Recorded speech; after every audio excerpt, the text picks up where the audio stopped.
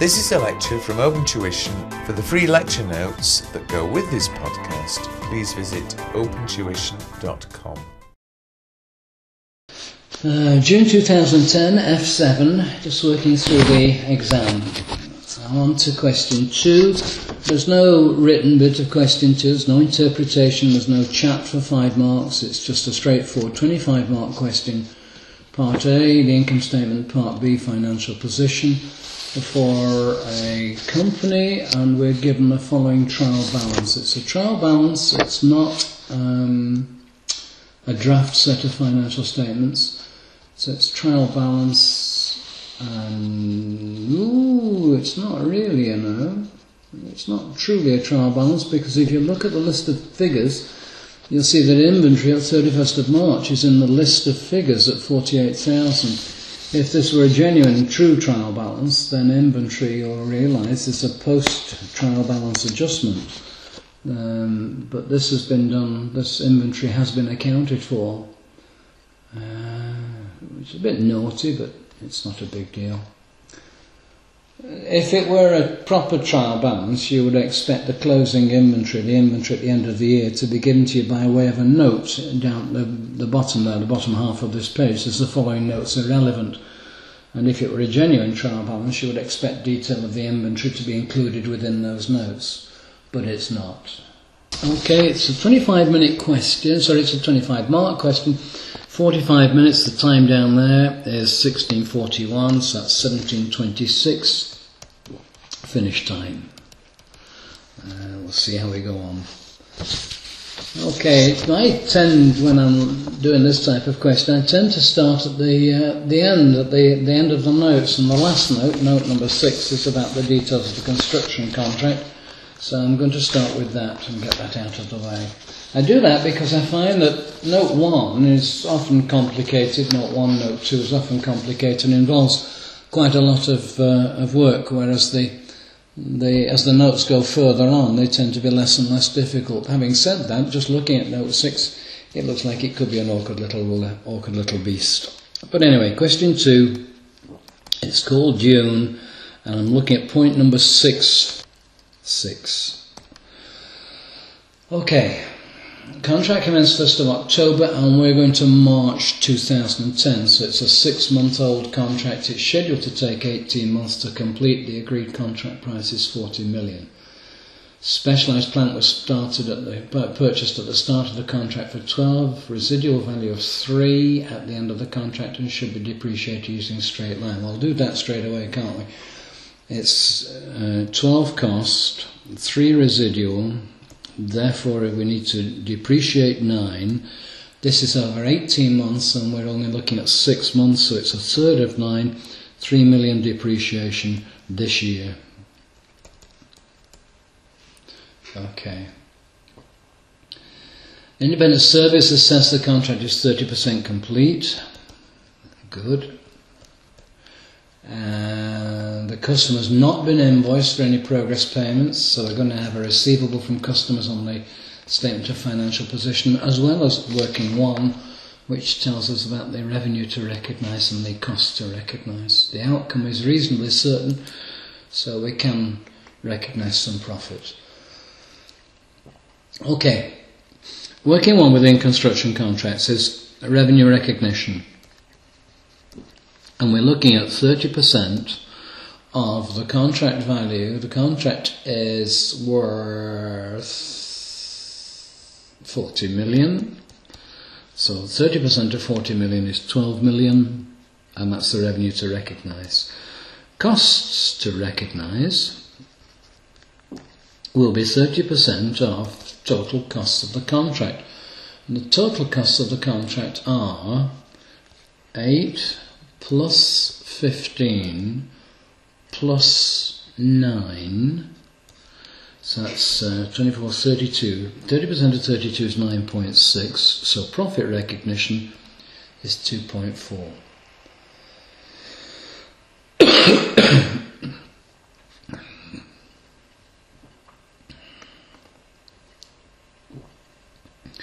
Working 2 is costs to date, and cost to date is 8,000 plus the 3,000 depreciation, that's 11, plus attributable profit, which is 2.4. So 13.4. If we had done any invoicing, we would have taken that off. But we haven't done any invoicing, so that's simply amounts due from customers.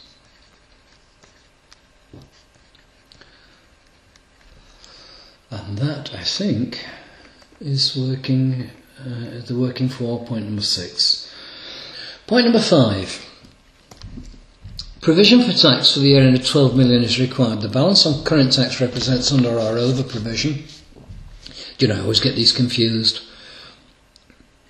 Let's have a look. This is current tax.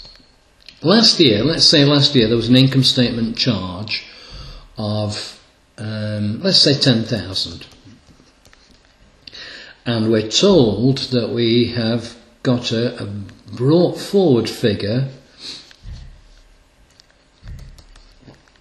according to the question of 1.4 credit. So carry down 1.4, therefore we must have paid, if 10,000 were right, we must have paid 8,006. So what we're looking at then is the balance on current is the under or over provision. So it's an over provision last year and is going to get accounted for this year, it's going to get eliminated this year. We've also got a deferred tax account, and we've got brought down on the deferred tax 6,000. And the question tells us, point number 5, provision is needed for 12 million on current tax. So this year I want to carry down 12 million. And there's my provision for 12 million brought down on the current tax account. On 31st March, the tax base is 14 million less than the carrying amounts. The income tax is 30%. So 14 million times 30% is 4.2 million. And that's the carry down on my deferred tax account, 4.2 million.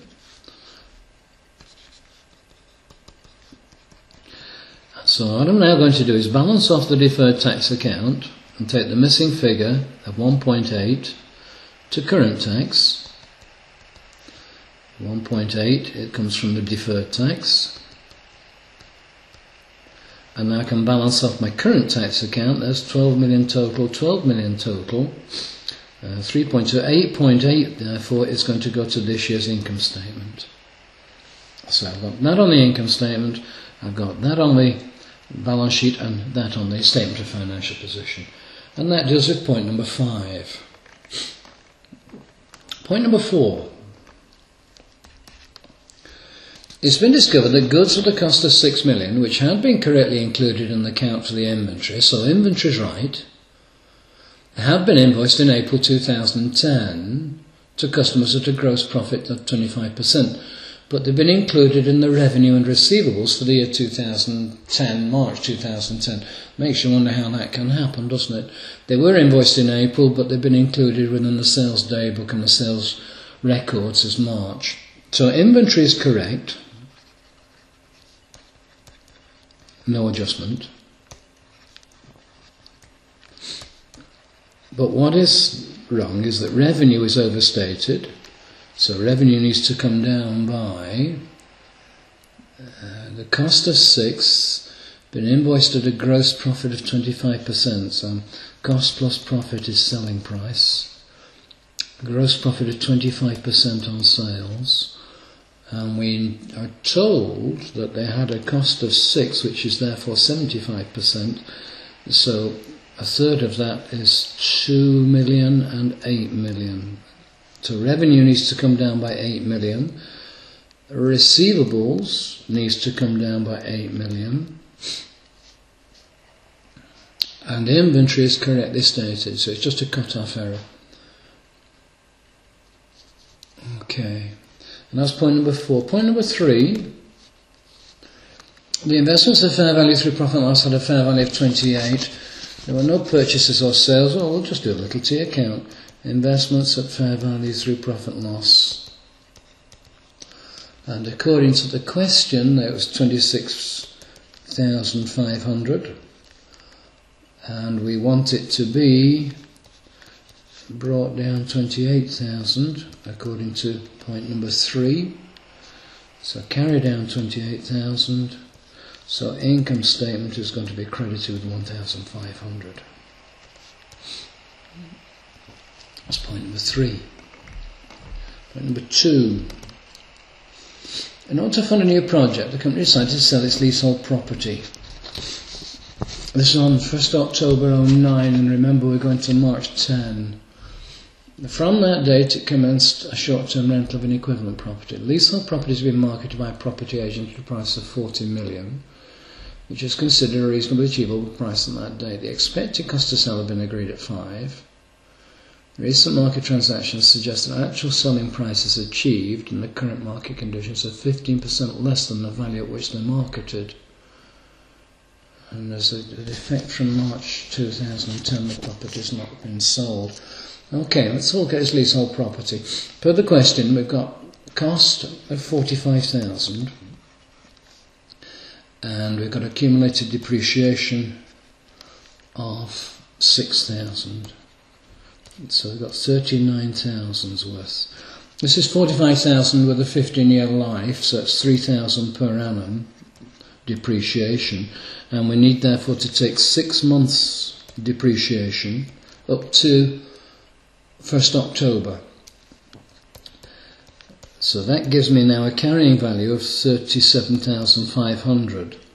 This is being marketed at 40,000, but it's got a cost to sell of 40 million.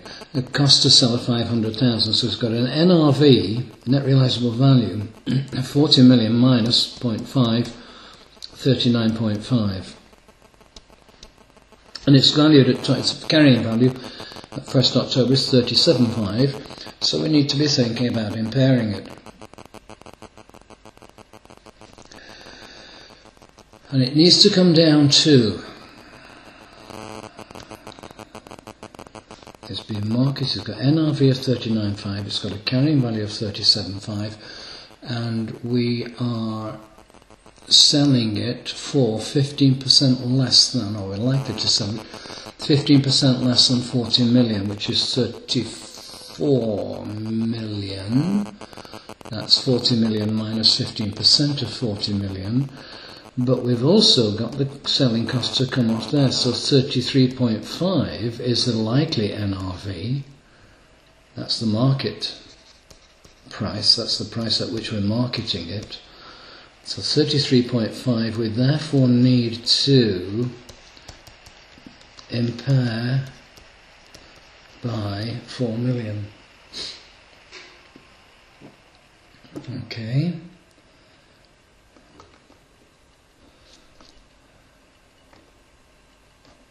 And then point number 2, we've got all this plant and equipment. P&E, PPE is depreciated 15%, reducing balance. That's 67,500 cost. Accumulated depreciation is 23.5. Gives me 44,000 reduced balance, and 15% of that is 6,600. Depreciation on the PPE. No depreciation has been charged on any non-current asset for the year. Depreciation and all charged to cost of sales. Cost of sales, cost of sales. And that gets me to point number 1. 5% loan was issued on 1st of April. This is a full year. Face value of 20 million. Direct costs of issue were 200,000. These have been charged to admin. They shouldn't have been. Reduce admin by 500,000. So that's going to be credit admin and debit the loan. So reduce the loan by 500,000. Okay, the direct cost has been charged to admin. The loan note will be redeemed at a substantial premium. Effective finance cost is 10%. So we borrowed 20 million, but 500,000 was to come off that because that was the cost of the direct costs of issue. So actually 90,500,000 is what we've borrowed, and 10% for a full year, because it is a full year, is 1950. So that's 21,450 is the loan, but without any account taken of any interest. And if I look at the trial balance, I've got interest of 6 months in there, which I need to accrue. I've got 500 interest paid, and I need to accrue another 500 interest. That's 1,000 that I'm going to have to deal as a finance charges. So 1,000 off here gives me 20,450, and that should be then the long-term loan on the balance sheet. Now what Steve Scott often does is he will mess around with the loan interest, but he's already done that on this question. Sometimes he'll put in loan interest and he won't identify that it's just for 6 months. He'll just put loan interest paid 500 and not specifically point out that you need to make this accrual. But he seems to, just more recently, seems to be being a bit fairer on this, and he's putting in the fact that it is only for 6 months. But I've done the workings. I can now go into, statement of income statement, and then the financial position. So let's have a look at the income statement. I need the figures in front of me. So, statement of income.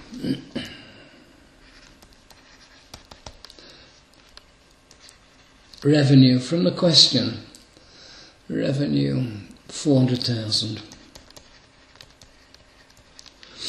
But we've also got that 8 million to deduct from that, which was the cut-off error. And I've also got the construction contract. The construction contract revenue, what did we say? We worked it out higher up. Construction contract revenue was 12 million, wasn't it? And I think that's it for revenue. That's all we need to worry about. So that's 404. And then cost of sales. Cost of sales from the question is 294. But we've also got some depreciation and impairment. We've got 6 depreciation, which is plant and equipment. We've got 3 depreciation on the construction contract asset. We've got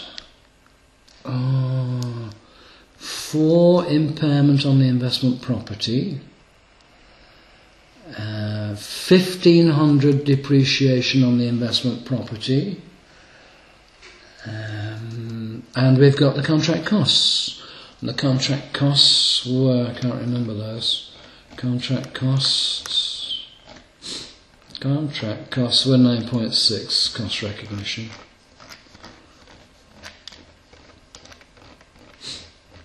Contract cost 9.6. So if I add that up, that's 9, 6, 13, 6, 14, 6, 15, 1, 24, 7, 24, 7, 24, 318, 700. We added 294, 300, 12, 16, 17, yeah, looks like it, 318, 700.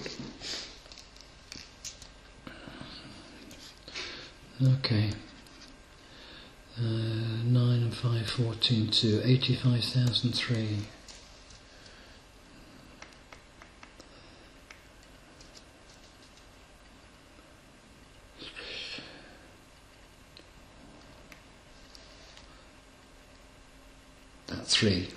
That 3 is the depreciation on the asset, and it's already included, 315. That 3 was already included in the contract costs. So that's 88,300.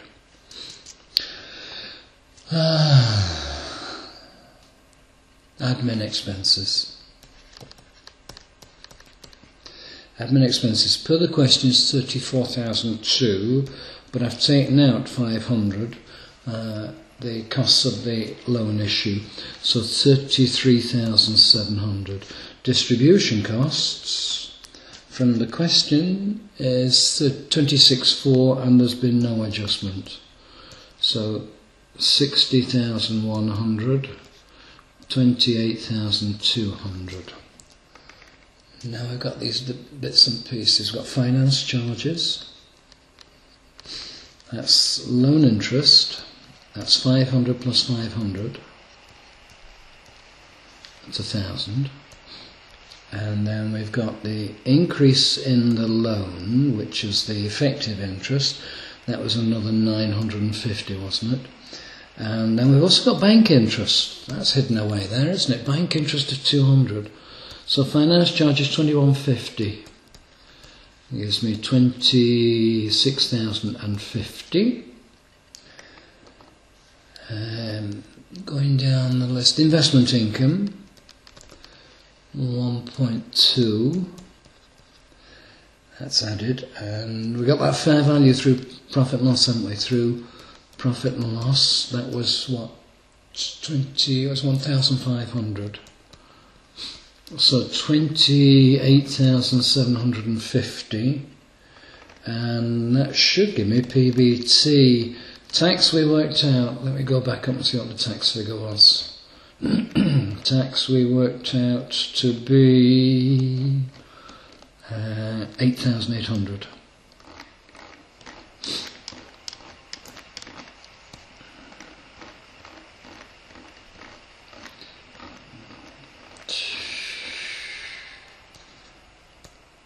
$8,800 tax, 19,950. Can't think of anything else. Just let me check through the trial balance. Tick, tick, tick, tick, tick, tick, tick, tick. Dividend, no. Remember the dividend, no. Just remember that dividend. Profit after tax. Statement of financial position. What have we got for that? We've got an asset held for sale, which was the investment property, which we've written down to 33.5, didn't we? Just let me check that. Just let me check 33.5. Investment property, where is it? There, 33.5. And I've included the 4,000 in cost of sales. There's the 4,000 in cost of sales.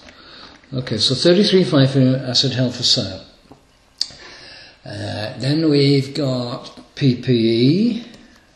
According to the question, it's 67.5, but we've got depreciation to come off that of 23.5, and this year's depreciation another 6,600 to come off.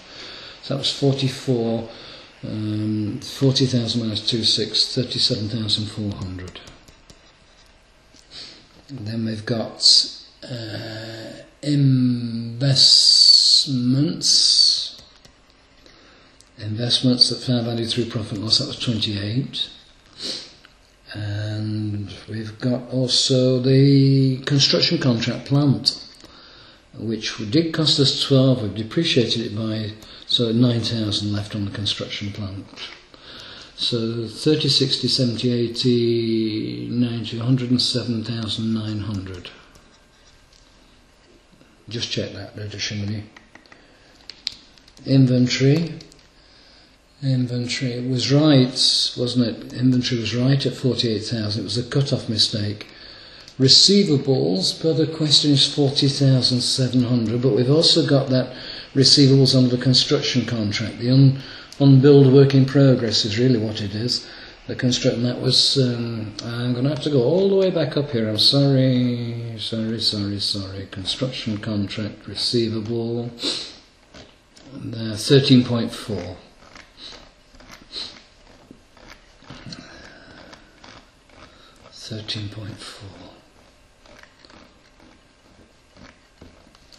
13.4, and I don't think there are any other. The bank, no, the bank's overdraft. Watch that. Watch out for that. it's most likely that the bank in a trial balance will be an overdrawn bank account. He very frequently makes the bank account overdrawn. 40, 80, 90, 101, 102,100. That gives me 210,000. 210,000. Have I added that up right? I've seen a mistake. I know I've made a mistake. I'm going to leave it. On purpose, I'm going to leave it. I'll come back to it and change it. Shares. Top of the page, 60,000. Retained earnings. We started retained earnings with 38,004, and we've made some profits this year, 19,950. So plus 19.95. But we've paid out a dividend. Beware, we've paid out that dividend. So that's 9,950. That's just 50 short of 10,000. So it's 48,350. 48,350. No premium to worry about, so it's 108,350. And then we've got deferred tax, was 4.2 from memory, and we've got the loan,